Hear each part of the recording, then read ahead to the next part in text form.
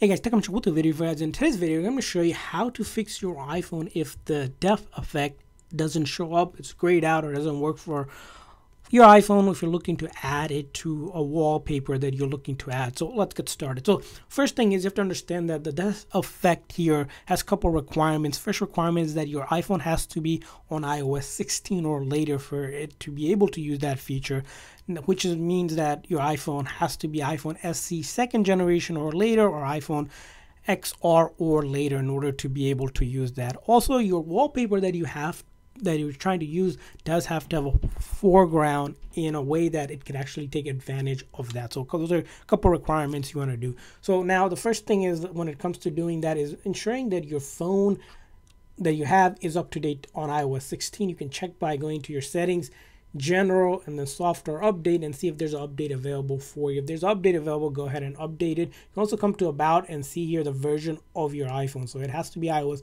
16 or later. So ensure that your iPhone 16 or later. Now after that, in order to use the depth effect on your screen, is that you have to go ahead and set it for a wallpaper that you want to do. So if you go in your settings here and you go to wallpaper, and then you add a photo here. Let's say I want to add a photo here. I select the photo that I like.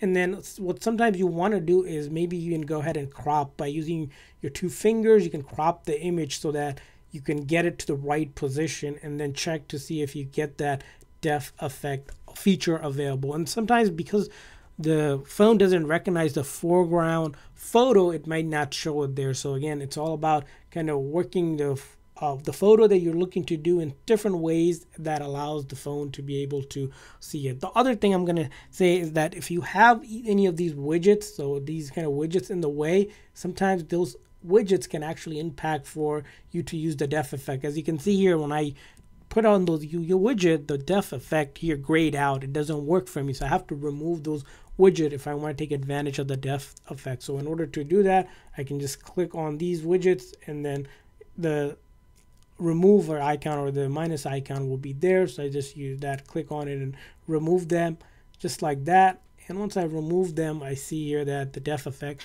now is available again for us. So that's something to try. Now, if you find a wallpaper that you're trying to do and it doesn't simply work with the depth effect, it might just be the photo itself, and I recommend trying with a different photo. And it happens here. I have a photo here that I thought is a really good example for it, but when I go for depth effect, it simply doesn't work. No matter how much or whatever I try to do, it just simply doesn't work. And that's going to be the case for some photos that you have, just won't be able to take advantage of that, unfortunately. Now, the other thing you also want to check out in your phone is that might help is that the format of the photo that you're trying to put as a wallpaper. For example, I have this photo here, and once you have a photo, if you tap on it, right, you can swipe up this way to get info about it, or click on that eye icon. But if you swipe up here, it will give you the format of the photo here. As you can see, this one is a HIFE. So a lot of times we said of the two format that works the best is JPEG. So if you have a JPEG photo, that works best. And again, the phones that you take with HEIC ones are usually, those are the two ones that you want to have. If you have different format of the file, recommend using a converter. There's a lot of converters online. You can search up convert photo to JPEG or HEIC. Those will be allowed, and then see if that also helps for you. Now, after you have done that and you're still having issues, it's time to go ahead and try to force restart your iPhone. In order to force restart your iPhone, you're going to press and release the volume up, press and release the volume down, and then hold this side button here till the screen goes completely black. So volume up and down, volume down, and then I'm going to hold this side button.